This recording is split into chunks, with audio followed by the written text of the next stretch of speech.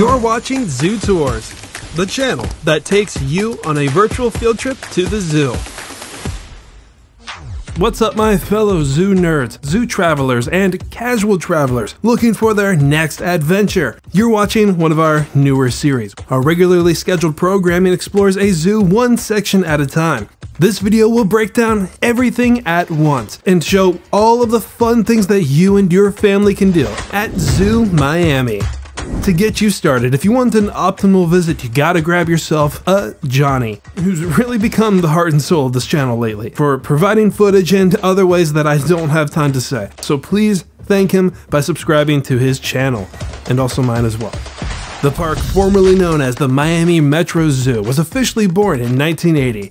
40-something years later, it's home to 3,000 animals from 500 species, not including the plethora of invasive lizards that roam around the grounds. You know, out of everything, honestly, they were probably the most entertaining part of my trip. They're pretty good at physical comedy. They all have free range of the zoo's 750 acres. Only 324 of it is actually developed. But that's still 3 times larger than San Diego, and 59 acres larger than the Bronx. So prepare to walk about 4 miles if you want to see every little bit of this place. Don't feel like traveling on foot? The zoo offers multi-seated safari cycles that you can rent for a few hours. No matter how in shape you think you are, you'll want one. If you want to get past these gates as of 2023, adults have to fork over around $23. Children 3 through 12 have to come up with $18.95, and if you're under that, lucky for you, you get a no charge.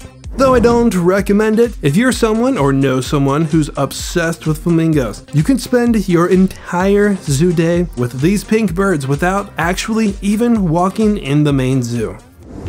When that ticket is scanned, you're going to stop right there. Not only can you study the map, but you also get a list of who or what is absent for the day. Or you can go to the Know Before You Go page on their website, which is awesome because very few zoos do this. Some of your first steps will take you into the Mission Everglades, one of the ultimate representations of a very specific wildlife region. Animal-wise, there's probably nothing that you haven't heard of. However, the amount of times I've gotten the cold shoulder or no-shows from all of these at other parks made this exhibit even better because I saw every single species active at some point. It's one of the newest areas in the zoo, and don't hate me for saying this, but for $33 million, it should have been a little better. It looks kind of rushed.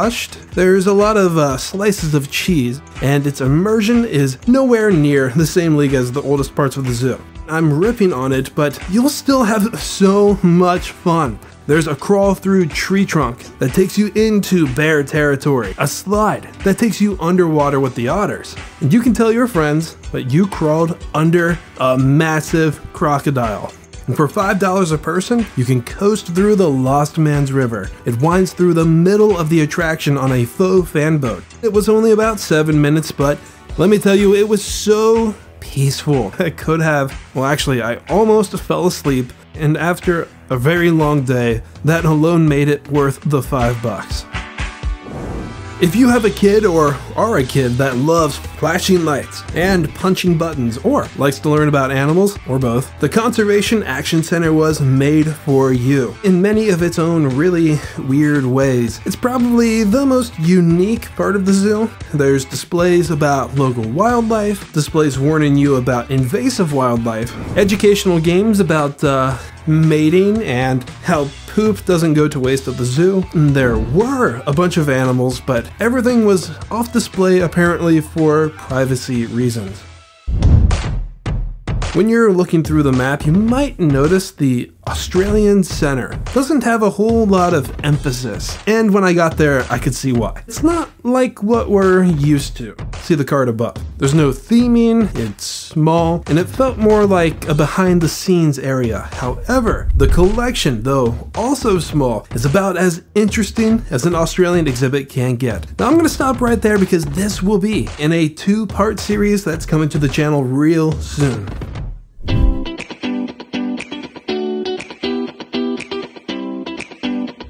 Leading up to the next main area is a beautiful island for lemurs, a giant tortoise yard, and 1, 2, 3, and 4 kinds of swine.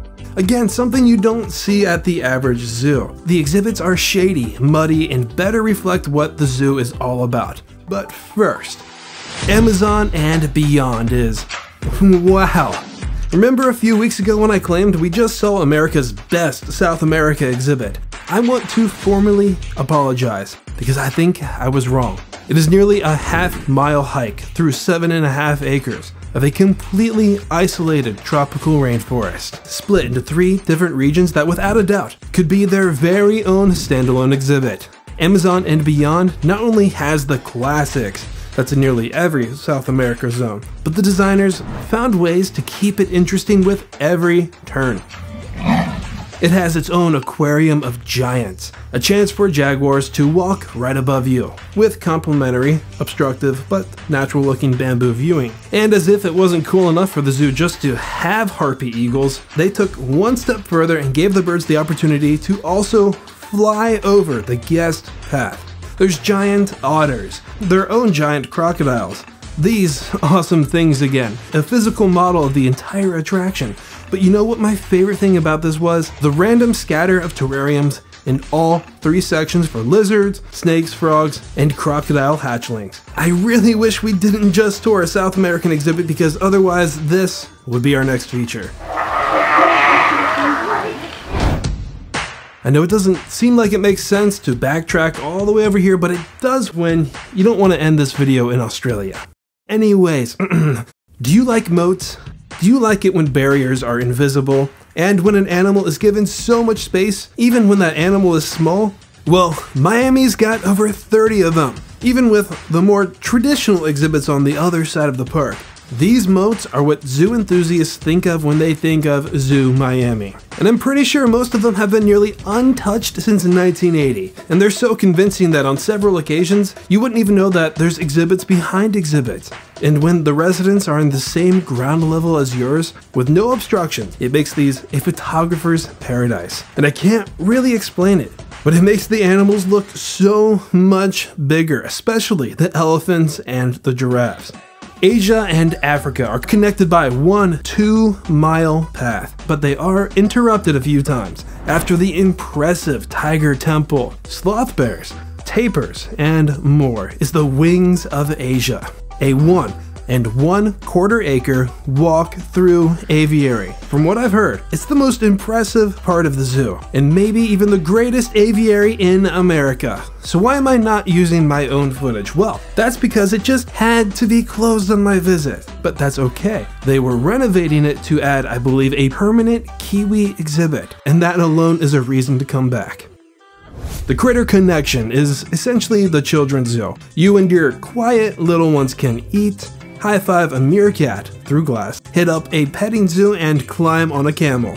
Now, with the Wings of Asia closed by default, my favorite interruption is the Asian river life. It's small, it's 2 stories, and it encourages clawed leopards to hang out on the canopy. And if you like small clawed otters, they got small clawed otters. Now, stairs are supposed to take you to meet the cats and the otters in the lower level, but it looked like it was flooded. Not sure why we weren't allowed to go down there. After all, it's called the Asian river life, Right around your encounter with the Komodo dragons is where Africa and Asia actually meet. Asia is on the left, Africa is on the right. Now it sounds like it wouldn't work, and mixing these animals together is really uneducational. But every individual habitat is so far away and secluded from the rest, they don't really intertwine. Both sides are a species list hunter's dream. Asia has one of America's few dholes, bantangs, a bantang baby, a Noah's, and Indian Goward. Africa has sable antelope, black duikers, endangered hardy mammals of the desert, again, and their babies, and I believe the only giant eland in a traditional American zoo.